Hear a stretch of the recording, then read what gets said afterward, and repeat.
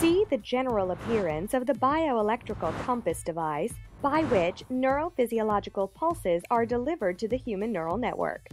There exist application positions at different levels of the spine and torso, and at different distances from the spine. Each access different inputs to the sympathetic and parasympathetic nervous system through points of the vagus complex and various celiac ganglia, which include neural pathways efferent and afferent.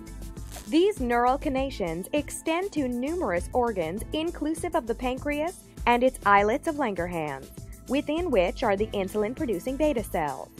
The inventive bioelectric device is mechanically very versatile, such that different natural pathways can be easily accessed.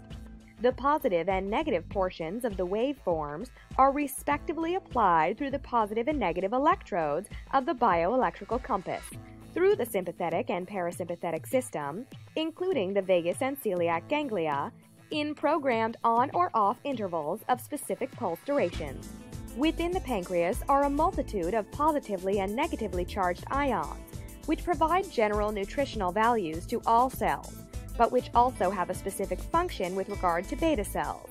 It is the inflow and outflow of selected nutrients, but primarily calcium and potassium ions respectively, into and out of the beta cells, which, in their normal metabolism, provide the principal nutrition for the cell's organelles, internal cellular components, enabling DNA and RNA instructions from the cell nucleus to be facilitated into essential building blocks for the formation and distribution of insulin granules, which then deliver these granules to the cell wall to effect their discharge by a process known as exocytosis.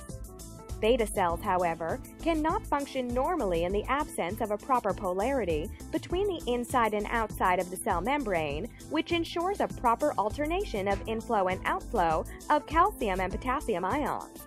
In the absence of a proper polarity, the cell depolarizes and becomes starved for nutrition essential for its normal metabolism.